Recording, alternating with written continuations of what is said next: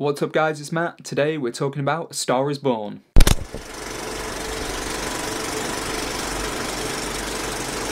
A Star Is Born, directed by Bradley Cooper, is a remake of the 1976 A Star Is Born, starring Barbra Streisand, which in itself is a remake of the 1937 A Star Is Born, starring Janet Gaynor.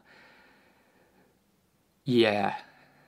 So this is the third one. Starring Bradley Cooper and Lady Gaga, the story is pretty much a more modern retelling of the same story which has been told before in the two previous versions of the film. There are a few different twists and turns within there, but essentially the core story is still the same. Bradley Cooper plays an alcoholic musician whose career is kind of starting to plummet towards its end when he discovers Lady Gaga in a bar, who is absolutely incredible, and he basically helps her become a star as his star is dying out. The film obviously relies very heavily on the relationship that is built between Bradley Cooper and Lady Gaga, and I'm happy to say that both of them do an absolutely incredible job in this movie.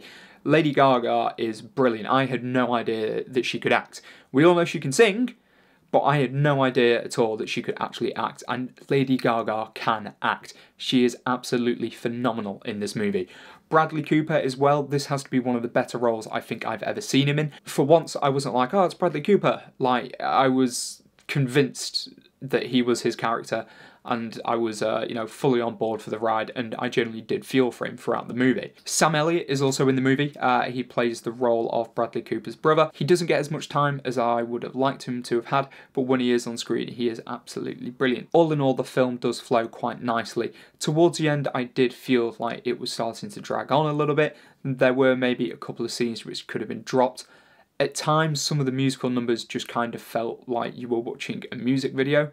I mean, the songs were all great, they were all performed live, the performances were very, very powerful, but occasionally some of those moments went on a bit too long, or there wasn't enough sort of space between like one musical number leading into the next musical number. Maybe I felt the film was dragging on towards the end because I personally don't think I got as invested in the movie as it wanted me to. When the lights came on at the end, there were quite a few sniffles throughout the theatre. You could tell quite a few people in the audience had been crying. For me, the film never quite got me there. I was close, I felt for these characters, but it never just kind of tipped me over the edge. I never managed to get completely that invested in them. But as I said, for most people who I was with in the theatre, there were tears throughout. As far as romantic dramas go, this has to be one of the better ones. Despite me feeling like it kind of dragged on a little bit towards the end, it was overall a very, very enjoyable film to watch. As I said, Bradley Cooper and Lady Gaga both delivered absolutely incredible performances, and they did gel together sort of as a couple throughout the movie.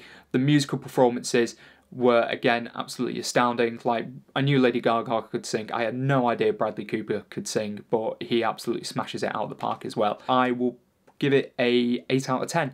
As I said, I just felt it went on a bit too long, and a couple of the musical numbers, there were just too many in quick succession. Started to feel like I was just watching a glorified music video. Thank you very much for watching the video, guys. If you've enjoyed the review, do give the video a like. Please subscribe to the channel. I'll be doing more reviews in the future. And have you seen the film? Let me know down in the comments. Let's get a discussion going. Until next time.